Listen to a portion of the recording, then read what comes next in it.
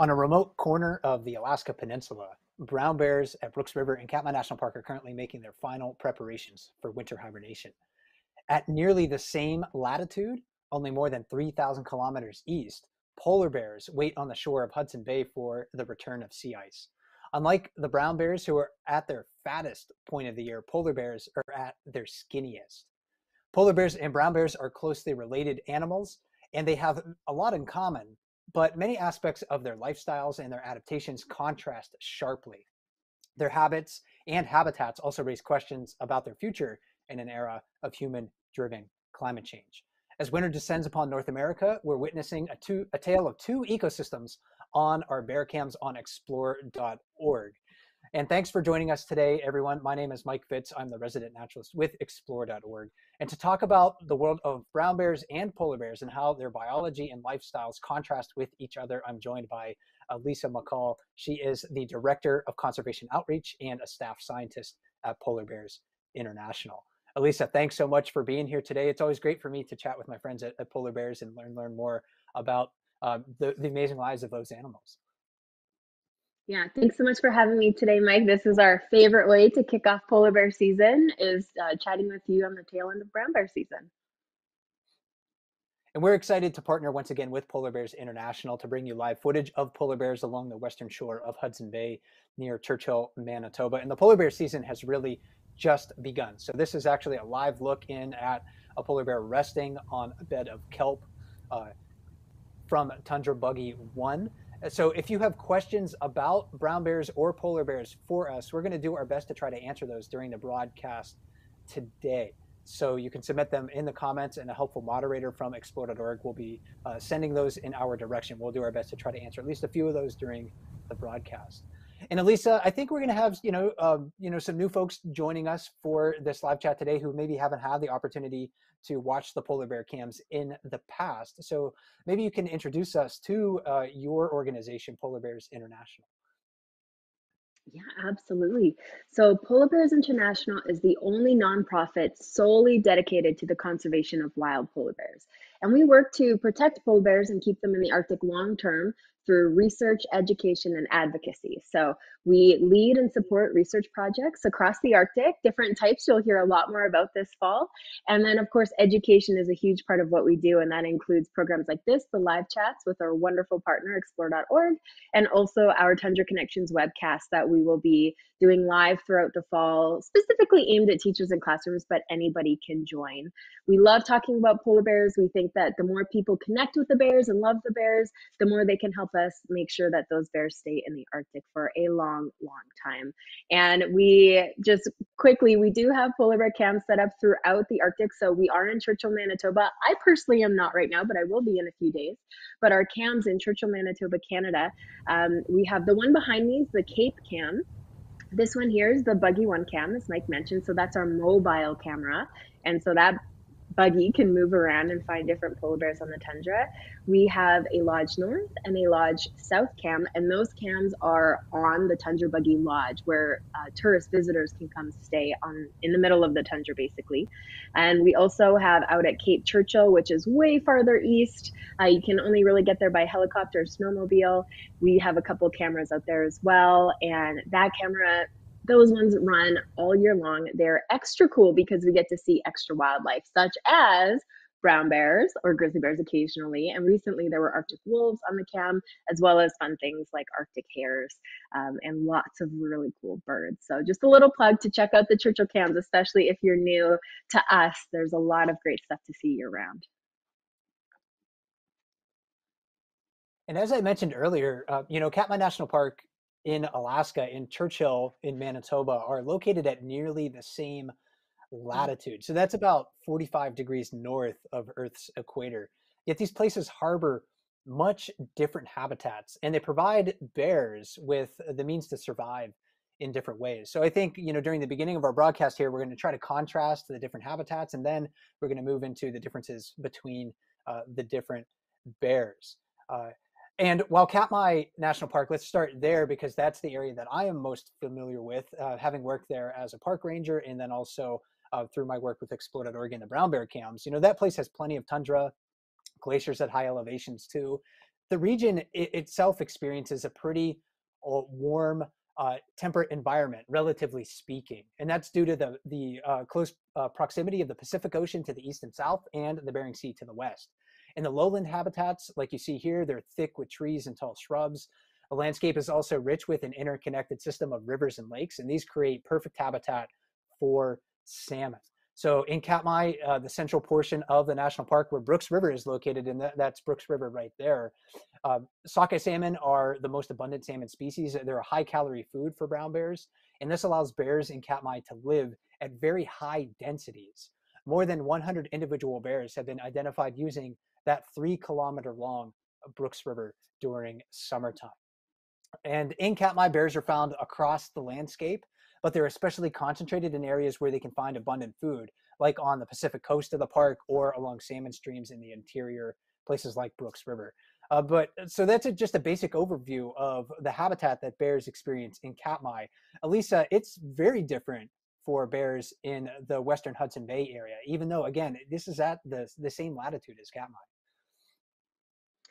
Yes, Mike, it's very different for the polar bears, especially in Churchill. And in fact, right now, where we're seeing them, it's not where they want to be. We don't even really consider this their kind of regular desired habitat. Polar bears are an ice bear. They are adapted to live out on Arctic sea ice, and we're going to talk a little bit more about that later. But these particular bears, of course, they live on the coast of Hudson Bay. And Hudson Bay has seasonal sea ice. So during the summer, it melts away, and then during the winter, it freezes up. And as soon as this ice is frozen up, and viewers will see this in the fall, as soon as there's enough ice, these polar bears are gone.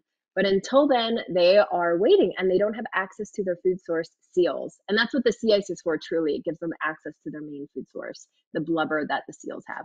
So right now, without the sea ice, the polar bears are kind of just hanging out. So it's very different than Katmai. They don't have a food source right now that they're gathering around. Why we are seeing them start to congregate a little bit is simply because they know the temperatures are cooling down now. The ice will be coming in the next month or two, so they're slowly starting to move toward the coast. So we do see higher concentrations of polar bears than other times of the year right now along the coast, though still very different than Katmai, and they're not going to be eating much, but we will see them definitely be eating some of the kelp or seaweed. The cameras have caught a polar bear eating a vole before. Occasionally, they find another snack on the coast, but right now they're still pretty spread out. If we were to look at where all the polar bears are right now across Manitoba and the coast, we would see a lot more of them spread out north and south. Some inland still, some on the coast already. Very, very different distribution patterns than those brown bears in Katmai, absolutely. These are closely related animals from an Mhm. evolutionary perspective, and but even given that, I mean, they display considerable differences in their appearance, in their diet, and their habitat. So let's take a few moments to discuss what defines the two bear species. Maybe the Mhm. obvious thing to start with is their appearance. For brown bears they're aptly named. Their fur is often plain brown, but it also ranges from blonde to dark brown. It can change with the season as well. A lot of times in early summer, brown bear fur is kind of lighter in color. It seems to kind of like lose some of its pigments as it ages. But when they shed that fur and they grow new fur in, it's often quite dark in brown color. This doesn't, I don't know how much camouflage it provides them, although I'm sure it provides them some camouflage, but it's really not specialized for their habitat overall. And that I think is a big difference between a brown bear and a polar bear, Lisa. Absolutely. So polar bears look white to us, and that helps them blend into the sea ice. When they're out hunting those seals, the white fur probably does help them camouflage on the ice and helps them sneak up on seals a little bit. And the polar bear fur is quite different than the brown bear fur, so there's a good up close shot of it. First of all, polar bear fur is actually transparent. So it looks white to our eyes, but it's clear if you get up really close and look at it under a microscope. It's also hollow, so that helps warm air get trapped inside the fur and keep those polar bears warm. They also have two layers. I do have a piece of fur right here. It's a little hard to see, but there's two layers of fur. There's a short, dense layer right next to the skin, and we can think of that like a thick woolly sweater.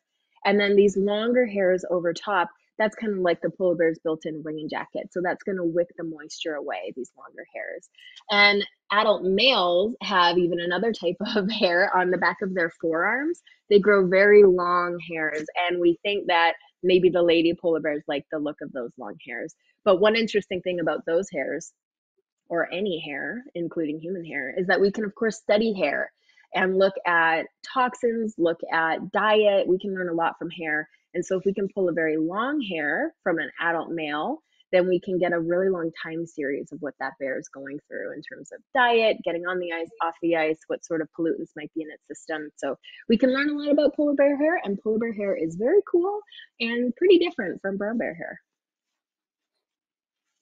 Yeah, and that's actually, speaking of like the diet and how hair can be Mhm. utilized uh, for the study of that, there have been scientists utilizing those same techniques in brown bears as well to look at, Yeah. how much salmon brown bears eat in certain parts of North America throughout the summertime, looking at, how much mercury they might be, uh, Yeah. ingesting through salmon, for instance. So yeah, there's a lot of, I think, possibilities for further study when you're looking at brown bear and polar bear fur.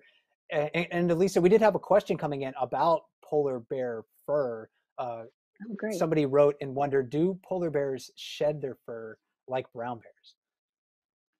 Yes, so polar bears do have a spring molt season where they do shed a lot of their fur. Absolutely, they kind of get cleaned off in the spring. So this is part of the basis.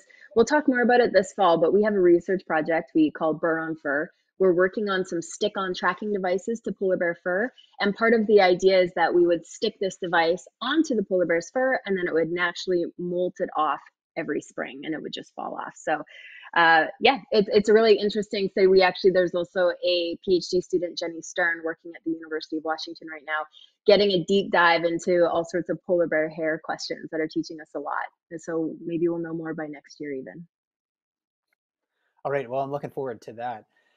And Yeah. polar bears, they have a pretty specialized diet that we'll get to in just a moment, Hmm. because I think that is just a tremendous difference between the two animals as well. Hmm. Katmai's bears, they're highly reliant on salmon. If you've been watching the bear cams in Katmai, you've seen that. There's still bears utilizing the river right now, looking for the last of the spawning salmon.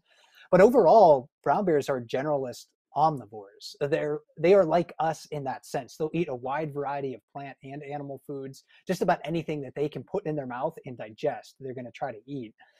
In fact, most brown bear populations in North America and in Asia and Europe as well, they're largely vegetarian. So Katmai's bears are a little unique in the sense that they have a lot more meat and primarily fat from salmon in their diet that's not available to a lot of other bears. But they will still eat a lot of sedge. They'll eat a lot of grass. They'll eat a lot of herbaceous plants. They'll eat a lot of berries too. And in the Rocky Mountains, the yearly diet of many grizzly bears is more than 90% plants. So when you're looking at a bear fishing at Brooks Falls, catching salmon, realize that that's a somewhat unique thing that a lot of bears, brown bears across the world, don't have the opportunity for. It happens in coastal North America. It happens in parts of coastal Asia, like the Kamchatka region. But most brown bears are surviving largely off of a plant-based diet, and they're adapted to do that because they're they don't necessarily have like a chambered stomach or other specialized organs to help them digest plant matter. If you were to compare them to other members of the carnivore family, like a lynx, for example, but they do have a slightly elongated intestine to help them digest and maybe pull energy from plant matter a bit easier than other bear um, or other carnivore species. So again, they are generalist omnivores overall, and that really contrasts, Elisa, with polar bears, which are adapted for a much more specialized diet.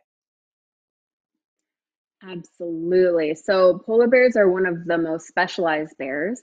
They are the most carnivorous bear. And we also talk about them as being a lipovore, which I don't know if it's technically a thing, but lipovore basically meaning wanting to eat fat all the time. So polar bear's number one diet source is the blubber on seals. So they use the sea ice to access seals. They head out on the ice. They either still hunt, they wait patiently by a seal hole for a seal to come up for air, or they will sneakily stalk a seal like this who's resting on the ice. And polar bears, if they're quite hungry, they will eat the entire seal. If it is, for example, the spring where there's abundant food, a polar bear might simply strip a seal of its blubber, leaving the meat, and move on to the next hunt just to get that fat. Polar bears have a super, super high conversion rate of dietary fat to body fat. So the vast majority of the fat, the blubber they consume, gets turned right into fat on their bodies. It's much more efficient than our bodies, humans, luckily. And polar bears have been studied for how they can eat so much fat and not have it impact their heart at all. In fact, the healthiest bears are the fattest bears. One of the important reasons they have to get so fat or try to get so fat is because polar bears do generally go through these cycles of feasting and fasting. We see that particularly in Hudson Bay right now. These polar bears are nearing the end of their fast. They haven't really eaten all summer. Again, no seals to eat. So they've been living off of that body fat that they built up all winter while hunting. So it's really important that they come off the sea ice being fat so that they can go months without eating. I will say though, of course, polar bears are still a bear. So they will eat other things when they're quite hungry. Like I mentioned before, they will eat seaweed. They will scavenge on whatever they can find. They will eat goose eggs in the summer. They will go after people's garbage in certain areas of the Arctic. So that's to fill their tummies. That's not to actually provide any dietary nutrition. Polar bears, in fact, digest fruits and vegetables the least well of any bear species. So it takes a lot more energy for polar bears to digest that kind of roughage food compared to a brown bear. So they really do need access to seals, access to fat. That's the name of the game. Oh, that's fascinating. I didn't actually know that they couldn't really digest, sugary foods very well, because that's something that brown bears are exceptionally good at. Fat, they're really good at Mm-hmm. digesting fat, um, like a polar bear, but they're also really, really good at digesting sugar. So Ooh, that is a big difference. And I did not interesting. know that polar bears had a challenge with those sorts of things. So berries, maybe not the best polar bear food overall. And I think you can also see how polar bears are adapted to a different diet than brown bears. In their teeth, brown bears have slightly flattened molars, Right. not as much as like a black American black bear, which which largely live on plants, throughout their range. But they do have slightly flattened molars to help them to kind of chew vegetation and process, berries when they're munching on them. But the teeth of polar bears, as I understand it, at least, are very different too. Absolutely. For polar bears, even their molars are a lot sharper. They're really made for shearing fat and meat. And their front teeth are, of course, crazy, crazy sharp. And they've got a little gap between their front sharp teeth and their back molars, just perfectly to fit a seal head and pull the seal out of the water there. So all the polar bear's teeth are very much made for fat and meat. Actually, and polar bears don't even digest protein nearly as well as they digest fat. So another clue about how much they need to eat blubber. And also, polar bear jaws are not quite as strong as brown bear jaws. Brown bears have stronger jaws and stronger muscles to chew because brown bears are chewing a lot, and polar bears, in a perfect world, their diet's pretty squishy. So their teeth are for shearing, ripping, eating meat, not so much for chewing that vegetation. And I want to talk more about the habitats of these different bears in just a second here. But there was a question that came in about the different types of bears in North America. And this is something maybe I should clarify for Mhm. everybody. It's a good question because somebody wrote in, we usually refer to black bears and grizzlies in Canada. And then it's like question mark brown bears. Are they what Right. we call black bears or more akin to grizzlies? And so I should say that brown bears and grizzly bears are the same species. So they're different species than polar bears. But they're the two common names for the same species. So their scientific name is Ursus arctos, and that's basically just Greek and Latin for brown or for bear. Um, so yeah, brown and grizzly bears are the same species. Just depends on where you are in North America, what you want to call them. In general, if you're along the northwest coast of North America, whether that's like in the Katmai region on the Alaska Peninsula or going down into British Columbia, for instance, if you're looking at an Ursus arctos there, people are generally going to call them brown bears. But again, they're the same species. So if you went to the Katmai and you're like, hey, that's a grizzly bear, no one really should technically give you a hard time about it. And if they do, tell them that I told them that they shouldn't do that. But let's get back to the habitat. here, because we have these physical adaptations that separate the bears, but the habitat is also very, very different as well. Brown bears, they occupy diverse terrestrial habitats. And in North America, prior to European colonization, brown bears lived everywhere from the Arctic tundra to coastal California to the mid-continental prairies and the deserts of what we now call, the Southwest U.S. and northern Mexico. And one way that brown bears are adapted to living in these places is the shape of their claws. Their front claws are several inches long, and they're adapted to really act as excavators. They're kind of like an all-purpose tool. This helps them to not only grip prey if they need to, but it also helps them dig tubers and roots and underground truffles. If they're hunting ground squirrels, for instance, in Katmai, they might be able to dig them up very easily using those big bucket-shaped claws. Their claws, I should say, aren't that great for climbing trees, but they are just a great all-around tool for getting at foods that reside under the soil surface. But one of the things that struck me, Elisa, the one time that I was able to travel to Churchill and see polar bears myself, is just how different the polar bear claws are. They're often hidden underneath those big furry paws. You can't see them very well from a distance. But polar bear claws, again, another specialized adaptation of those amazing animals. Definitely. And claws for the ice look a lot different than claws for the land. So the polar bear claw is a lot shorter, first of all, and it's very, very thick and very curved and sharp. So these claws are much more for traction on sea ice and, of course, grabbing slippery seals out of the ocean. So you can see there on the left, we have the brown bear claw, and on the right, we have the polar bear claw. So you can look at the different functionalities of those claws. As Mike was saying, the excavator claw, good for digging stuff up. And then on the right, the sharp claw, good for traction and poking into seals, basically. You can imagine slippery seals are hard to get when they're trying to escape under the water. So polar bears need to have those sharp claws. And their feet are actually quite interesting as well. The bottom pads of polar bear feet are covered with little bumps we call papillae, and they're a little bit sticky, so they give the polar bear some traction on that sea ice. And in fact, winter tire companies have looked at the polar bear paws for inspiration to improve their winter tires, make them more grippy. So polar bear is absolutely an ice bear, as all these different adaptations keep showing.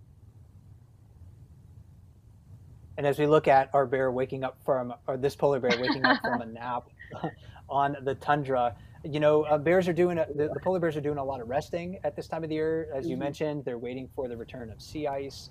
And in Katmai, the bears, a lot of them, their metabolism is slowing down at this time of the year because they are going to be experiencing hibernation very soon. And that's the event that brown bears have been spending months preparing for.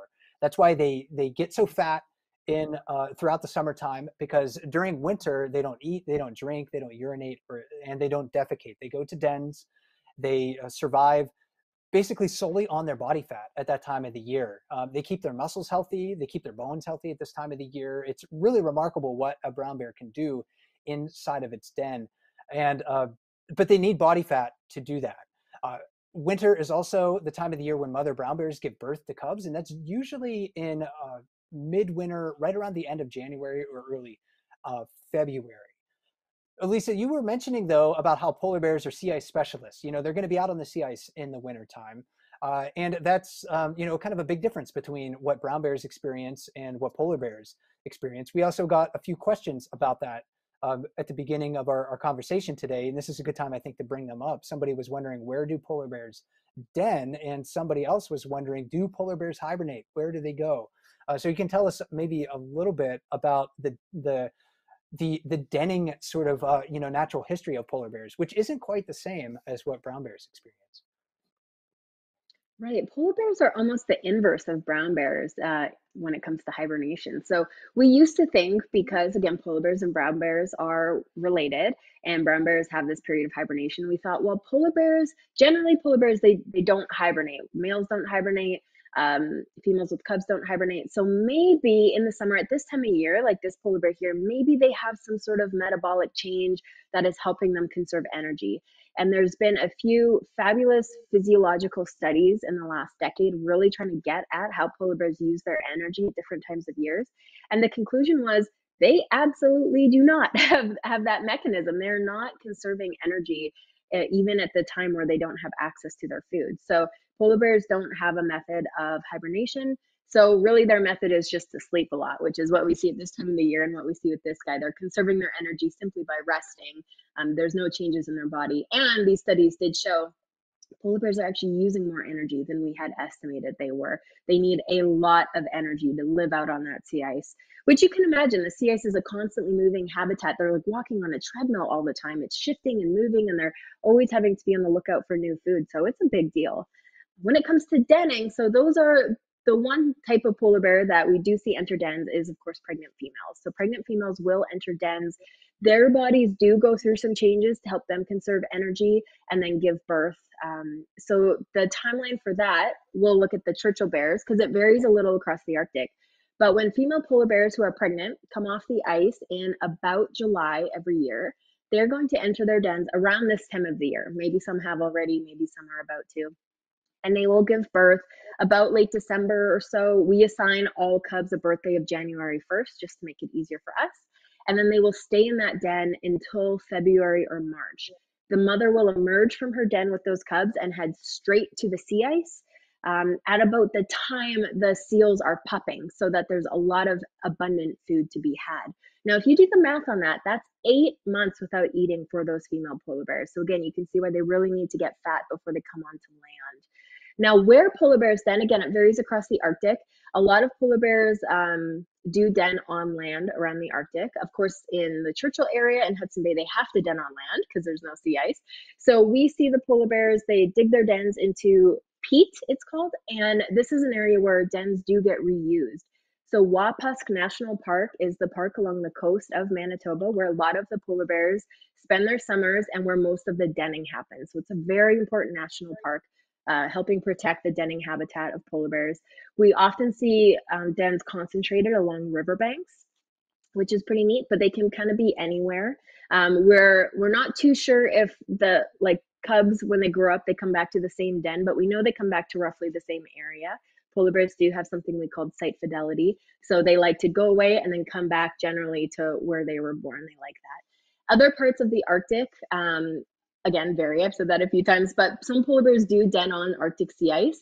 That we see that in the higher Arctic, so they'll dig sea ice dens and then emerge with their cubs. We have seen a shift. So, for example, in the southern Beaufort Sea off Alaska, there used to be more denning on Arctic sea ice, and now we're seeing an increase in the bears choosing to den on land. And that's because that sea ice is changing so much and retreating so far from land that more polar bears are having to make different decisions with the changes. So denning behavior is different across the Arctic. They generally will dig dens in the earth, especially in Manitoba, they have to.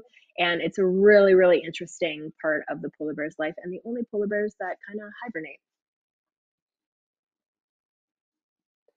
And I should note too that brown bears also show fidelity towards their denning Cool. areas. There's been some studies, I think, on Kodiak Island that found that bears will go back not to the same den site because the soils in that region don't necessarily allow for dens to survive more than a year, but they'll go back to the same area. They'll be like, I kind of know this is a spot where I survived last winter, or maybe my mom showed me when I was a young cub, because sometimes the denning sites will be like way beyond like their normal summer home range. So it might have been something that they learned when they were very young. But that's maybe another aspect of the similarities before or between brown and polar bears. Uh, And I Lisa, there should was a add, related. Mike, Go ahead. oh, sorry, just quick. I just wanted to add the reason that polar bears can reuse those dens is because it's in the permafrost, which I didn't mention. So the permanently frozen tundra is why those dens kind of survive. But we are seeing changes with that as the permafrost thaws across the Arctic. So clarification, sorry, Mike. Hey, no problem. It's important clarification. A related question, though, to sort of like the denning period of polar bears, it has to do with what brown bears experience before they go into their dens. In late summer and early fall, brown bears experience a time of or an annual phase, a physiological phase called hyperphagia, which basically means literally it means excessive eating, but it's not excessive for the bears themselves. It's a purposeful adaptation that where their bodies are prioritizing eating over other life tasks, for instance. So they don't feel full. The mechanisms that would, the hormones that would normally tell their brain, hey, you know, you need to stop eating, your belly is full at this moment in time. In a brown bear that's experiencing hyperphagia, those things are essentially shut off. So a bear's brain becomes resistant to those mechanisms, and they just feel this urge, this overwhelming urge to eat and eat and eat. And usually that's in late summer and early fall. But somebody was wondering, Elisa, do polar bears experience hyperphagia like brown bears? And when would that, as a follow-up question that I have, what time of the year would that be for them? Yeah, absolutely. As you said, it's a very important time of the year. So when I mentioned earlier that female polar bears who have young cubs would emerge from their dens in around March to try to time up when the seals are pupping, that is when polar bears generally start their hyperphagia period. It's about April, late March, April. It's after the seals have pupped. So there's a lot of seal babies, and the seal babies have become a little bit plump. So seal babies have been feeding for maybe about 6 weeks. They're nice and plump, but they're still very naive, not super agile or smart. And this is amazing feeding opportunities for polar bears. And polar bears will gorge themselves on seals at that time of the year, try to gain as much fat as possible. They can eat over 100 pounds of blubber at one sitting, no problem. They will eat anything they can. Like you said, I like to call it putting their fat pants on. It's that time of the year, and they again need to eat as much as they can so that they can last through the upcoming summer with less food. So yeah, it's neat that they both have these different phases, but just at different times of the year. And going back to just a last thought about sort of like hibernation in brown bears is, and how that relates to polar bears. Interestingly, and this is something that I don't know, for some reason I think about all the time when I'm preparing, for this program, is that how brown bears aren't obligate hibernators, meaning they do not have to hibernate if they have access to enough food.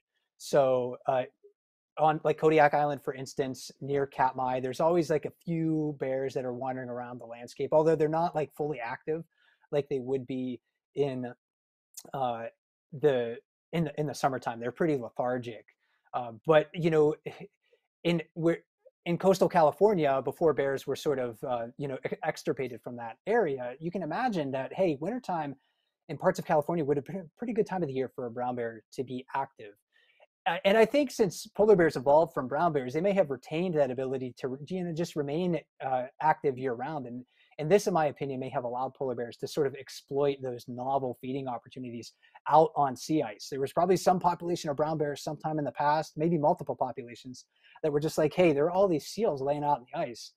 Why do I have to why do I have to go to a den? I can just go out there and get fat, and then and eventually we wound up with polar bears. That's just something that I speculate about, but I think that's a kind of a fascinating aspect of a brown bear life that sort of relates to polar bears.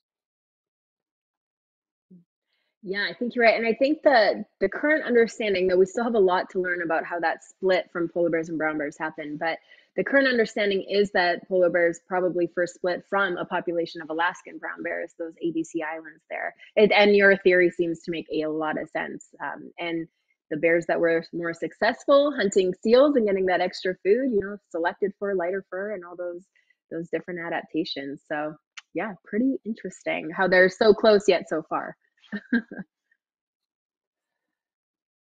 And let's talk about family life now for brown and polar bears. Let's talk about polar bears maybe first, because you were just talking about mother bears and their dens, and how mother bears for mother polar bears go sometimes 8 months without eating, which is just remarkable, and they're raising their cubs. Yeah. We did have some questions about cubs and family life, and before we get to from our audience, before we get to those though, I'm wondering about how long a mother polar bear will care for her cubs. So what is that family life like for them, and how long are they together? Yeah, cubs will stay with their mom for about 2.5 years. So when cubs are first born, that first year of their life, we call them a cub of the year, sometimes called a koi, for an abbreviation. The second year of their life, we call them a yearling. So they're over a year old. And then after they hit two, they're called a 2 year old, but they'll be with their mom probably until the spring of that year, until she decides to get another mate or a mate decides that she's his next mate, and the cubs and their mom separate at that time. So 2.5 years is not a lot of time to learn how to be a polar bear out there. When the cubs are at that age, when they split from their mom, then they're called a subadult until they're 5 years old, at which time we consider them an adult. And that subadult phase is arguably one of the hardest of a polar bear's life. They're not very big yet, they're not very experienced. Those are the bears that often kind of get themselves into trouble. But you know, a lot of bears do reach that 5 years of age and go on to be successful, which I'm just always in awe of these polar bears and the life they live on that sea ice. It is just so harsh, and they are just really incredible animals for making a living out there. And that largely mirrors what we have with brown bear families as well. So mother brown bears, especially in Katmai National Park, they'll keep their cubs for 2 to 3 years. They'll go into the dens with them one more time. They'll hibernate together as a family. Then when they come out of the springtime, they'll hang out for a while and then they'll split. Generally at the beginning of a bear's third or fourth summer. And those subadult years can be particularly hard for those young brown bears because no longer, do you have mom's protection anymore? You got to figure things out on your own. So hopefully those young bears absorbed their mother's lessons and everything that she taught them about where to find food and when that food is available for them. But you're also relegated to like the bottom of the bear hierarchy. So you don't have Mhm, access mhm. to the good fishing spots up at Brooks Falls like you did when you were with your mother and you had that bodyguard at your side. With the adaptations, though, that brown bears have for eating vegetation, those young bears can actually gain weight off of sedge and grasses a lot easier than the larger Mm. bears. So even if they're not eating a lot of salmon, they can still munch on like sedges in early summer. They can go feed on berries in late summer and make a living fairly easily. So that's maybe one difference again between the brown bears and the polar bears as far as like what young bears can take advantage of as far as food opportunities go. Before we get off the topic of bear families, though, Elisa, we did have a question from somebody who says they are 4 years old. So thanks. We all often love it when young people are watching and learning about bears here on Explore.org. Somebody was wondering, do cubs that were just born go into water with their mothers? So what is that sort of that those first few weeks of life like for a young polar bear, Elisa, when they get out of the den? That's a really good question. So, um, to back up a bit, so I talked about polar bear fur earlier and how it keeps the polar bear so nice and warm. But when that fur gets wet, it doesn't help keep the polar bear warm very well. So polar bears really need a lot of body fat to keep warm in the water because they are good swimmers when they're adults. But when they're little babies, they don't have much body fat yet. So moms really try to make sure that their babies don't have to swim in the water because it can be dangerous for them. If they absolutely do have to get in the water for some reason, when the cubs are just little and they're first born, the cub will probably catch a ride on its mom's back. So mommy can kind of give a piggyback ride to her cubs to swim across some open water if they need to. But generally, moms with the little cubs, when they do get out on the sea ice, they don't tend to go very far. Mom is kind of staying close-ish to the coast, avoiding open water, avoiding big males, and just keeping your cubs safe and as warm as possible out there on the sea ice. So that's a really good question. The bigger the cubs get, the better they can swim. But even for adults, swimming is really hard in the Arctic Ocean. So walking is preferable when possible. We often see young brown bear cubs avoid water if they're Hmm. given a choice. And I think it's maybe for the same reasons. They're just not that good at Yeah. swimming. They're small, so maybe they get cold a lot easier. They become more comfortable in the water as they age and they gain, more body mass. But yeah, it's hard for those young bears. Uh, Hmm. and before we can have young bears on the landscape, males and females have to find each other and they have to mate. We did have some questions a little bit about the mating season here. Um, with brown bears, again, as we're looking at a live look here at a polar bear wandering on the shore of Hudson Bay in Manitoba. With brown bears, the mating season is in late spring. That's usually when it peaks, and there's often not a lot of really great food on the landscape for uh, for brown bears at that time of the year. So for some bears, it's not really interfering with their ability to get fat. But somebody was wondering about polar bears on sea ice. They're out there, they're looking for seals. And sometimes mother bears have cubs with them. So how do polar bears, this person writes, how do they meet each other for mating when they're spread over such a vast area?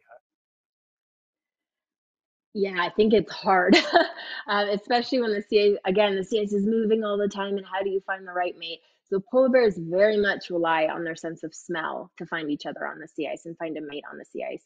When a female is ready to mate, she will excrete a smell from her paws. So the super cool sticky paws I mentioned earlier, they become smelly, and she's got glands that put down a pheromone in her paw prints. So as she walks across the sea ice, she's leaving a scent trail that males can pick up. And if a male finds a good smelling set of footprints, he's going to follow her for as long as he can to try to find her on that sea ice. So they also do mate in about late spring, April, May, June, finding each other out there through smell. And then the female, if they do mate, she actually doesn't technically get pregnant right away. So she might have a fertilized embryo in there, but it does not implant yet. So they have delayed implantation. And that's because she needs to be so fat in order to sustain a pregnancy and go through this long period in the den that her body's going to wait for a few more months to see how fat she gets first in the spring. And then in the summer, if she's healthy enough, then implantation will happen and she'll be pregnant and she'll go into a den. If she never gets fat enough or not healthy enough, then her body will just flush her system and she'll start again next spring. We know female polar bears need to be at least 420 pounds. That's the lowest we know of to have a successful pregnancy. So her body's really kind of hedging its bets with mating and all that. So I think that's a really interesting thing about polar bears as well. But to find each other, the answer is smelly feet. And that's a lot of what brown bears do as well. That sort of natural history aspect of polar bears mirrors what brown bears experience too. Yeah, so males are using their sense of smell to try to find females on the landscape who may be receptive to mating. And a lot of people do wonder about, the time of the year when that happens, if it's dangerous for cubs. It can be dangerous for brown bear cubs. Sometimes male bears will kill cubs during the mating season and outside of the mating season. So it happens at different times of the year, certainly not restricted to one time of the year. But somebody did write in, Elisa, was wondering, do male polar bears attack cubs from another litter like brown bears might do? It does happen, yes. It's not all male polar bears would do that. We've seen when there's been a cub wandering around and a lot of males don't pay it any attention, and then a particular male, maybe he's extra hungry or extra grumpy, but he might choose to go after that cub. So it does happen. It's not super common. It's not like a built-in automatic mechanism that males have, but some males will at some times go after cubs potentially. Depending on the year, it could be for food if they're really, really hungry, or in the spring it could be to try to mate with the mother. Yeah, and that's another, I think, thing that polar bears and brown bears have in common. It's very circumstantial when it happens. It's not Yeah. like every male brown bear is out there on the landscape, looking to target cubs. It seems like from Totally. those moments when I've witnessed or we've seen it on like the brown bear cams, it is very circumstantial. But it does happen, and that's one reason why mother bears are so protective of their offspring, and they'll often avoid areas where they know other big bears are around because they just like, you know what, it's not worth the risk. I want to keep my cub safe, and I'm going to do it over here rather than over there. Yep, definitely. Let's talk about the relatedness between the two bears. We've been hinting at this throughout our talks so far today, but we haven't really addressed that question specifically. And it's one of the more common questions that we get when we're talking about brown bears and polar bears. People do wonder how closely related are these two species. And we were actually talking before the program, Elisa, about this. There's a lot of uncertainty among scientists about this, but we do know that brown bears and polar bears are closely related. What can you share? Yeah, so there's some different kind of opinions. We still have a lot to learn from the genetic record. It's hard to find polar bear fossils because a lot of them are at the bottom of the ocean. But from what we do know, polar bears are probably at least 150,000 years old as a species, and they absolutely split off from brown bears. And like I mentioned, probably from Alaskan brown bears. So though they're very different, as we've been talking about today, they're also very similar. And in fact, they're still so closely related. on the bear family tree that they can and have hybridized. So there have been examples of growler bears, grizzly polar bears, up in the Canadian high Arctic. There were a few cases spotted and a lot of hullabaloo and questions about what was going on. And after more genetic research, it was found out that there was one female polar bear who, on different occasions, mated with two different grizzly males and had a litter with each of those males. And then those cubs also mated with brown bears. So we had half hybrids and then quarter polar bear, three-quarter brown bear hybrids. So it was kind of just from one female, so there weren't a ton of them. And the hybrids were, so one thing what to note is that the hybrids could then go on to mate. And a lot of hybrids in the wild are infertile, but these hybrids were fertile and went on to have cubs. So that's interesting. But also interesting is that the hybrids themselves were not super fit. So we've been talking today about how specialized polar bears are for sea ice and how grizzly bears, though they're generalists in their diet and things like that, they're really a terrestrial bear. So now when you have a bit of both, that bear is not really well suited for either environment. So there were kind of some questions like, is this the next super bear species? And it's really like, no, this bear isn't very well suited for either environment. And in fact, from anecdotes from people that live in the north, the bears tended to be quite aggressive. And that might have been a function of them being hungry or just ill fit or something. So not sure. At this point, we don't know of any hybrids still in the wild. We're sure it does happen occasionally, and it probably has always happened to some extent throughout these two species' histories because they are closely related. There's only really a few areas in the world that polar bear females, when they're ready to mate, would overlap with grizzly males. So we're more than likely, very likely, never going to see this become a widespread phenomenon. This is not the answer to climate change for polar bears. This is not the beginning of a brand new super species. It's kind of just a circumstantial thing that occasionally happens in the wild, and it's interesting, but it's not going to impact either species in the long term. It's also important to note too that there have been situations where brown and polar bears have mingled on land during past Right? Yep. climatic changes, like the end of the last ice age, for instance. It happened in Southeast Alaska, and we don't have like some hybrid polar bear brown bear population there. We have polar bear genes in brown bears populations like in Southeast Alaska, but it's not like there's some sort of special bear there that's adapted to sea ice and on land, or some sort of weird hybrid. So yeah, Right. I think it's a fascinating thing to study and learn more about, because Mhm. contact between polar and brown bears is becoming increasingly common, as the climate continues to warm. And with the last few minutes we have in our program here today, at least, I think that's a good time to talk about bear conservation, specifically with polar bear conservation.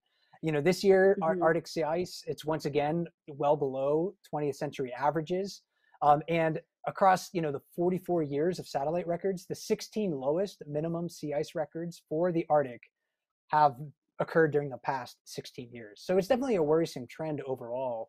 Uh, can you talk again just about how important sea ice is for polar bears, and what does reduced sea ice cover? How does that affect them?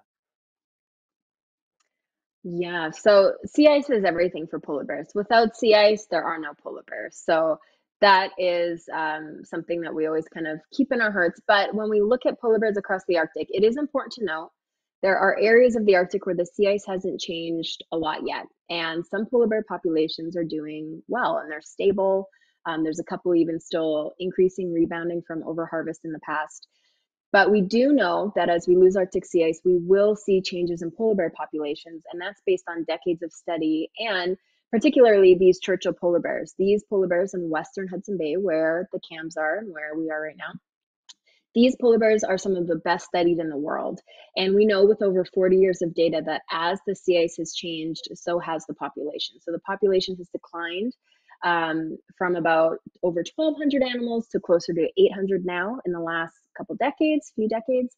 The polar bears are smaller than they used to be. They're having fewer cubs. And it really is a result. If you don't have as much sea ice, you don't have as much food. And when you have less nutrition in your body sees changes. And this impacts any wildlife species over time. So we've also seen these same things kind of play out in the southern Beaufort Sea. Changes in sea ice have led to a decline in population and changes in the polar bears. So we can kind of think of these bears as the fat white hairy canaries in the coal mine. And they're teaching us lessons about what is going to happen as the Arctic continues to warm. And if we do nothing about the Arctic warming, then we could lose, 2/3 of the world's polar bears by the end of the century. If we do something, if we act now and we have a widespread change to more renewable energies, moving away from fossil fuels, we know we can keep sea ice in the Arctic, in many places in the Arctic, and we can keep polar bears on that sea ice. We are locked in for some major changes, particularly in Hudson Bay.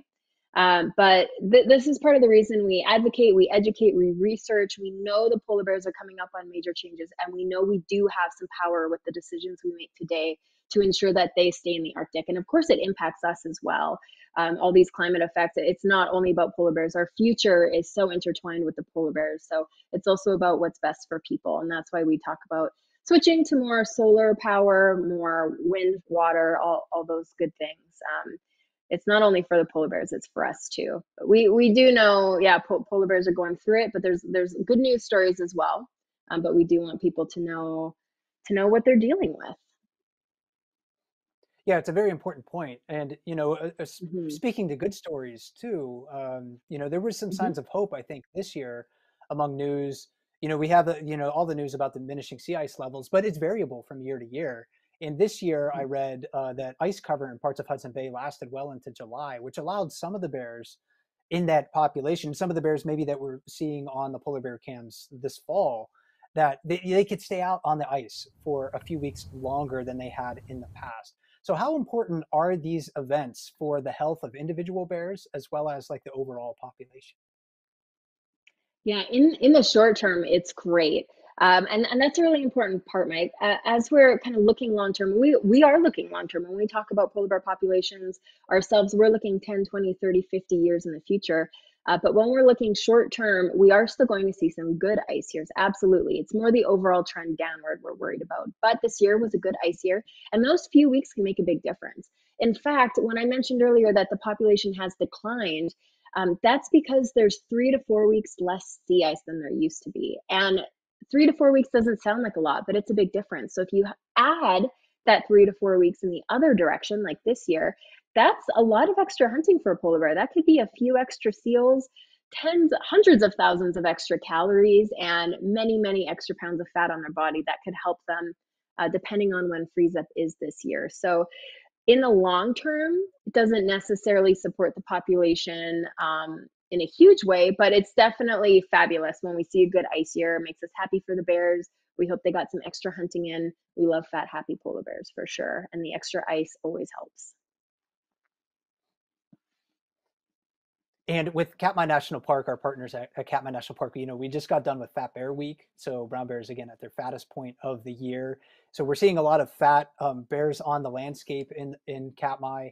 And I think that bodes well for their reproductive success. We could have, many new bear families coming back to the river next year. And, you mentioned this a little bit about this earlier, Elisa, about how body fat is just so important for mother polar bears. And that's true of brown bears as well. There was a study out of Washington State University that found that female polar bears with less than 20% body fat at the time of denning, they don't give birth. So, female brown bears need fat, to support the birth of their offspring and the growth of their offspring during that time of the year where the mother bear is still inside of her den and she doesn't have the opportunity to roam around the landscape and re-energize based on wild foods. When you have these diminished, uh, years of sea ice, for example, how does that affect, mother polar bears in particular? I think any parent will say, certainly my parents said it to me a lot, and they still do, that raising kids is a lot of work. So how does diminished sea ice affect mother polar bears? And is that maybe more pronounced for mother polar bears than it would be for like a large adult male?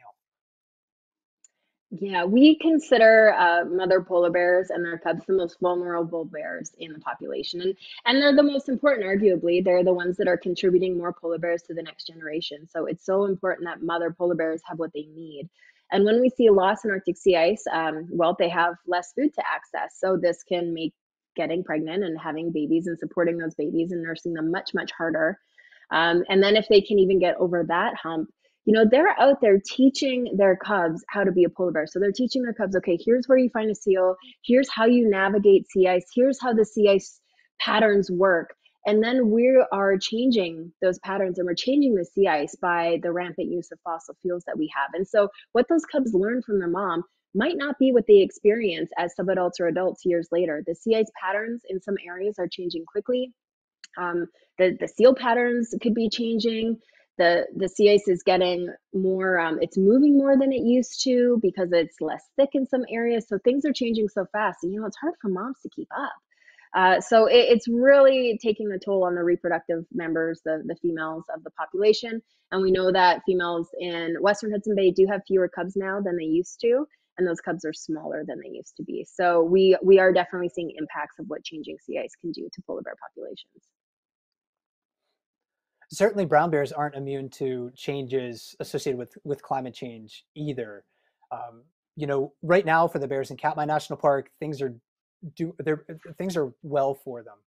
There's a lot of salmon on the landscape, and no matter how well we protect the landscape, climate change, it's sticking its fingers in the ocean through acidification, which is going to disrupt the marine food webs, and that's already happened with other salmon populations in the North Pacific.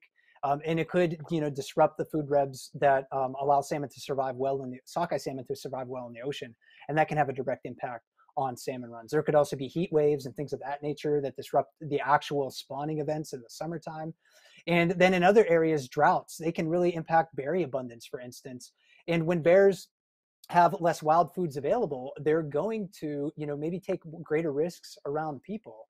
So I don't think we can forget, Elisa, that, or ignore that, these changes have consequences for people too.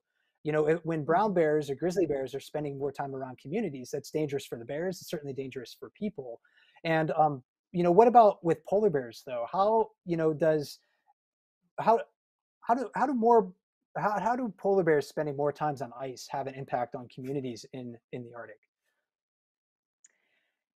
It has a big impact. Yeah, as polar bears spend more time on land, they are hungrier, they are not as healthy, and they're more likely to go into communities looking for food sources.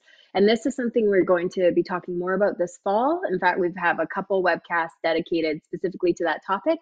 And this is part of some of the research Polar Bears International is doing as well. We are working on human polar bear coexistence, particularly in Canada, but other areas as well. And also technology like our BearDAR that we're training to detect polar bears coming into communities plays a role in that as well. So polar bears and people will have to coexist more closely across the Arctic in the coming decades. And we are very much aware of those issues and how we can be supporting those communities in the way they want to be supported. So we will absolutely be talking more about that this fall.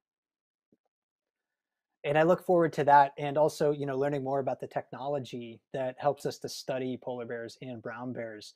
Um, one of actually, maybe the final question I have for you, since we're just about out of time, and I want to thank everybody who did submit questions in the chats today. Sorry that we couldn't get to them all, but I was wondering, how does the advances in technology help us study polar bears? So you mentioned the BearDAR, but you also mentioned basically the Velcro system, fur on fur. How is technology helping us to advance the study of these amazing animals?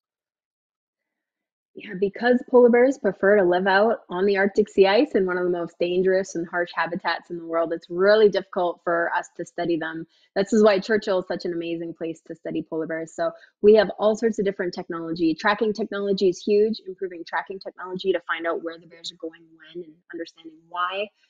Detection technology, we have a lot of different things on the go, and I really think that tech has allowed us to learn so much more about polar bears, what they need, how they're changing, and how we can protect them, along with people that share their coastlines. So we have some really exciting things to share in the coming weeks for sure. And some of those bits of technology, I think, also can be applied to brown bears. Maybe I would love to see, Totally. the burr on fur tested on brown bears too, maybe as a non-invasive way to track some of their movements. So Mm-hmm. potentially that could happen in the future. And then also, I know there are people working on artificial intelligence, working specifically on Mhm. facial recognition technology for brown bears, because brown bears, their facial features differ a lot more than polar bears, in like the size and the shape of the ears, the the the the roundness of the face, the shape of their muzzles, and things like that. So artificial intelligence may help us to track bears across landscapes in the future, and I think that's something that is a bit of a fascinating aspect of, the of the study of these animals going forward. Um, we're coming up on about an hour now, Elisa, in our conversation, and it's been a lot of fun. But I just have one final question for you. What can we expect to see on the polar bear cams and Buggy One this year? Yeah, every year is a little bit different, but expect to see a lot of cute sleeping polar bears. Hopefully, you will see some moms and cubs coming through. When the snow falls, we often start to see some sparring, which is play fighting between usually the males. That's always a lot of fun. There should be an Arctic fox around or two, hopefully, or some red foxes, some hares, and just bears being bears, which is our favorite thing to watch. So, we've seen some really cool stuff over the years, and hopefully this year is the same. And we'll be there every day to answer questions, and you can look at the schedule of our live chats and webcasts on either explore.org or polarbearsinternational.org. And we hope to see you more this fall and answer a lot more of the questions we couldn't get to today for sure. Yeah, I think it's going to be a great season to watch and Mhm. learn about polar bears. And again, go to polarbearsinternational.org if you want to learn more about those amazing animals and the organization. It's when I have a polar bear question, it's basically the first place that I go to see if it's on that website. Often it is, and then I can I can go from there. So yeah, you can, if you want to a shortcut directly to the polar bear cams on explore.org, go to explore.org/polar bears. If you want to watch Mhm. the last of the brown bears fishing for salmon at Katmai National Park in Alaska, go to explore.org/bears. And as we conclude here, just some final thoughts from me, Elisa, is that, polar bears and brown bears, they're driven, both of these animals are driven by a profound hunger. They build body fat that fuel their survival during times of prolonged famine, and that body fat also helps bears reproduce successfully. Female bears need that energy to feed their cubs when no other food is available. They're intelligent, they're individualistic animals, they're tough animals. These two animals and these two populations, whether it's in Katmai or in Manitoba, they show us really stark contrasts in the lifestyles and adaptations of two closely related bear species. It also serves as a poignant reminder of the impacts that humans have on these animals. Elisa, thanks so much for joining me today. But I know you have also some final thoughts to share. Yeah, I just wanted to encourage everyone to, I think Mike covered it. Check out the website, check out us. We will be sharing a lot of great news stories this year as well, so we can answer any questions you have about polar bears. We'll be bringing up experts in different areas of polar bear science, and then we'll share ways that anyone can get involved, ways you can help us protect polar bears, and ways to kind of impact society around us for a better future for us all. So thank you so much for joining today, and thank you so much, Mike, for hosting. We're really Hi, welcome to the last polar bear live chat of the polar bear. Hi, welcome.